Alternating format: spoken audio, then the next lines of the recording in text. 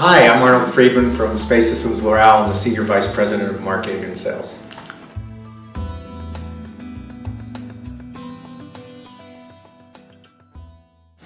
Well, I think governments around the world look for opportunities to get their important sensors and payloads up in space. And commercial satellites, the 20 commercial satellites approximately launch every year. So it gives them an opportunity to get on a commercial satellite, get up to orbit in a very scheduled deterministic manner, because those satellites pretty routinely are 2 to 3 years from start to launch. And also it's more economical for them because they don't have to build a dedicated satellite and get a dedicated launch vehicle. They share those costs. And of course we know the commercial satellite industry these days is extremely highly reliable. We're talking about 99.999 availability just minutes out per year.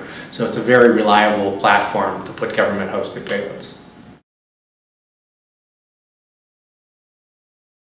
We typically build a satellite in about 2 to 3 years, depending on the complexity. Our average is probably around 28 months.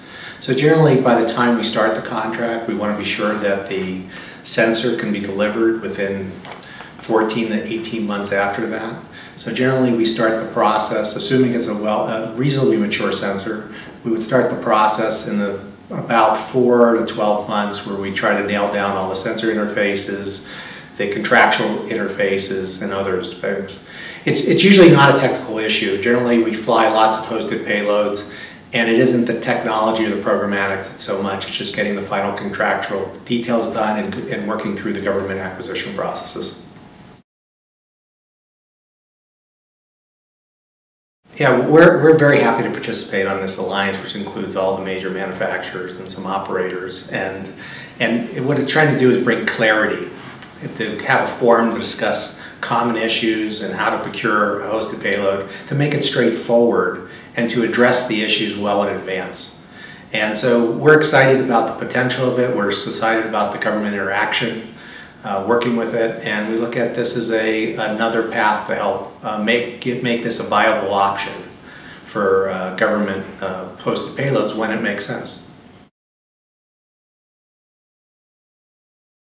So on future plans, we're looking at a variety of hosted payloads in a lot of different areas, from comm to sensors, and even more situations where the hosted payload is actually the dominant mission on the satellites.